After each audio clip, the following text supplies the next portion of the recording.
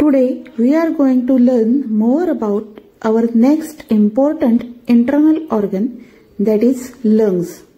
We have two lungs. आपण जेव्हा श्वसन करतो तेव्हा नाकावाटे हवा शरीरात घेतो. तुम्हाला व्हिडिओमध्ये दिसत आहे. ती ज्या अंतरेंद्रियांमार्फत शरीराला पुरविली जाते त्या अंतरेंद्रियालाच फुफ्फुस असे म्हणतात. आता आपण फुफ्फुसाचं कार्य पाहूया. When we breathe in, we take air in through the nose. The internal organs through which air is supplied to the body are called lungs.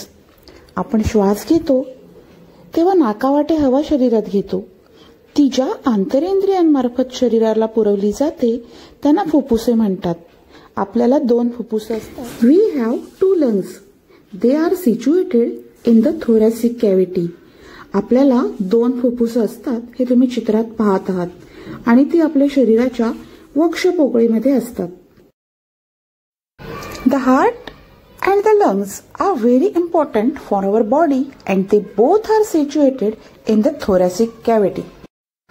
A pipe-like internal organ carries the air we breathe in into the lungs. This is called the windpipe.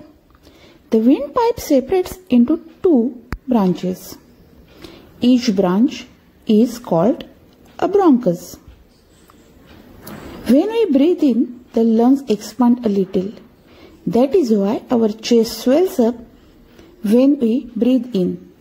आता पहा, श्वासाबरोबर जेव्हा आपण हवा आत घेतो ती हवा फुफ्फुसांपर्यंत पोहोचवण्यासाठी एक नळीसारखं आंतरेंद्रिय असतं आणि त्यालाच श्वासनलिका म्हणतात. श्वासनलिकेला पुढे दोन फाटे फुटतात हे तुम्ही पाहिलंच आहे. त्या फाट्यांना श्वसनी असं म्हणतात. हे पाहते दोन फाटे आणि श्वास घेतल्यामुळे फुफ्फुसे थोडी प्रसरण पावतात, त्यामुळे श्वास घेतल्यावर आपली छाती फुगते. Now there is a cage made of bones that protect these two organs. It is called rib cage. It keeps the heart and lungs safe and secure. हा जो हाडांनी बनलेला छातीचा पिंजरा आहे त्यामध्ये आपली फुफ्फुसं आणि आपलं हृदय हे सुरक्षित असतं. अत्यंत महत्त्वाची अशी इंद्रिय सुरक्षित राहावीत म्हणून त्यासाठी हाडांचा पिंजरा केलेला आहे. त्यालाच इंग्रजीमध्ये रिब केज म्हणतात. The location of the heart is between the lungs a little to the left. You can see in the picture the left lung has a slight depression. The right lung is slightly bigger than the left lung because the heart is on the left side. दोन फुफ्फुसांच्या मध्ये किंचित डाव्या बाजूला हृदय आपल्याला दिसत आहे.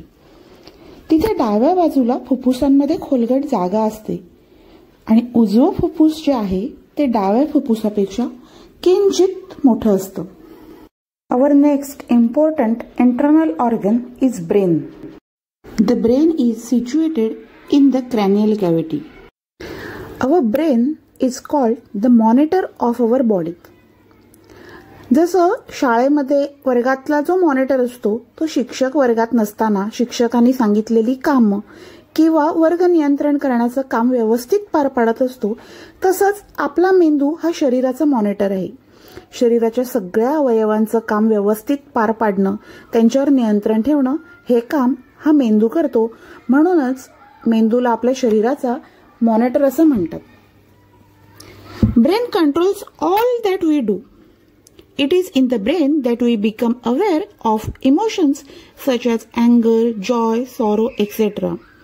The meaning of the information collected by our sensory organs is also understood in the brain.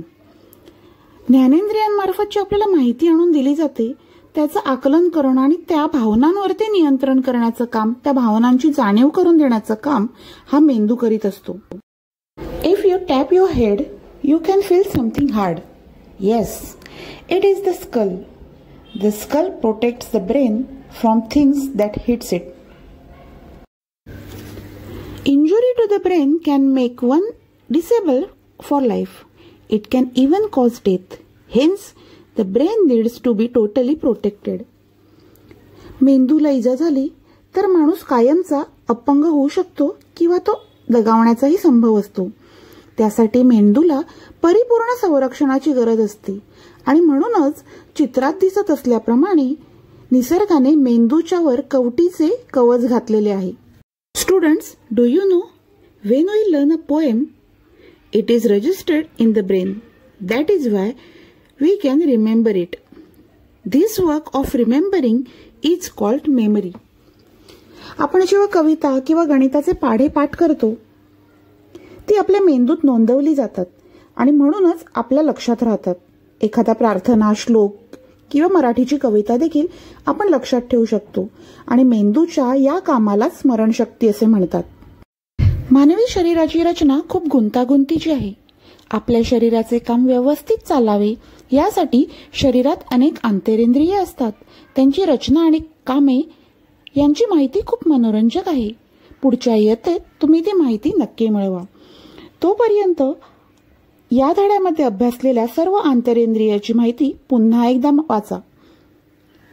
Video शेवटपर्यंत पाहिल्याबद्दल खूप खूप धन्यवाद. Question number 1. Fill in the blanks. The internal organs that help digest food are. अन्न पचनासाठी मदत करणारी इंद्रिय कुठे असतात बरं? अगदी बरोबर. They are present in the alimentary canal. Next question. We have dash lungs. आपल्याला फुफ्फुस किती असतात? करेक्ट. आपण व्हिडिओमध्ये पाहिलंच आहे. We have 2 lungs. Third sentence. Every dash of the heart is called a heartbeat. Every throbbing of the heart is called a heartbeat. Answer is throbbing. Fourth sentence. We become dash of all our emotions in the brain. We become aware of all our emotions in the brain. म्हणजेच सर्व भावनांची जाणीव आपल्याला मेंदूमध्ये होते. Last sentence. The structure of the human body is very dash and the answer is complex. The structure of the human body is very complex. मानवी शरीर रचना ही गुंतागुंतीची आहे. Next question is, student, answer the following questions. First, what is meant by internal organ? Answer is, the organ present inside the body are called internal organs. Question 2. Name the 2 cavities in the abdomen. पोटाच्या भागातील पोकळीच्या 2 भागांची नावे लिहा. And the answer is, abdominal cavity and pelvic cavity are the 2 cavities present in the abdomen. पोटाच्या भागात उदर पोकळी आणि कटी पोकळी हे 2 भाग असतात. Third question. Which important organ are situated in the rib cage in the thoracic cavity? And the answer is, the heart and the lungs are situated in the rib cage in the thoracic cavity. Our next question is, why does the chest swell when we breathe in? आपण श्वास घेतल्यानंतर आपली छाती का फुगते?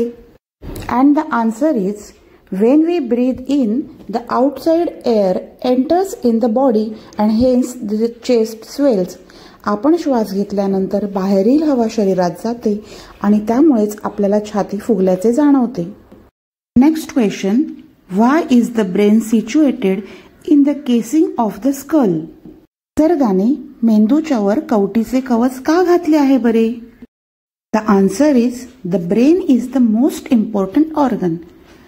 If there is injury to the brain, a person can become disabled for life or even death can occur. Therefore, the brain is protected in a bony cage is called skull. मेंदू हा शरीराचे महत्त्वपूर्ण अवयव असल्यामुळे त्याला डोक्याच्या कवटीत निसर्गाने सुरक्षित ठेवलेले आहे.